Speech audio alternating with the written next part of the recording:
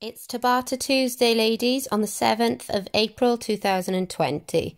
So this workout will be 20 seconds on, 10 seconds off, 5 sets of 2 movements 4 times. The first set will be the plank pull through and plank jacks. You'll complete this 8 times. Okay? So there's the first movement of the pull throughs. This can be done with a kettlebell, can be done with a dumbbell, can be done with a plate. The second movement is the plank jacks. Don't forget, you'll have a 10-second rest between each of these, and this couplet will be repeated 4 times. The second set of movements is the goblet squats, which again can be done with a kettlebell, dumbbell, or plate. From here, you'll do jump squats with a twist. Twist forward and back. If you don't want to do the twist, you don't have to. That again will be repeated 4 times with a 10-second rest between each.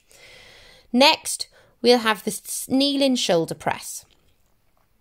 This will be coupled with, after your 10-second rest, with the ski jumps. When you then go back into your kneeling shoulder press, please use the opposite shoulder, again to repeated 4 times. The next set is the kettlebell, dumbbell or plated deadlift. And this will then be coupled with a triple hop. 1, 2, 3, over to the other foot. 1, 2, 3, 1, 2, 3, 1, 2, 3.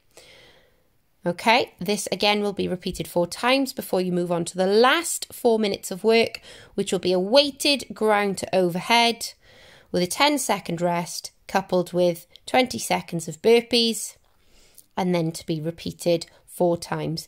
Each of these 5 sets takes 4 minutes each, guys, okay? So in total, a 20-minute workout.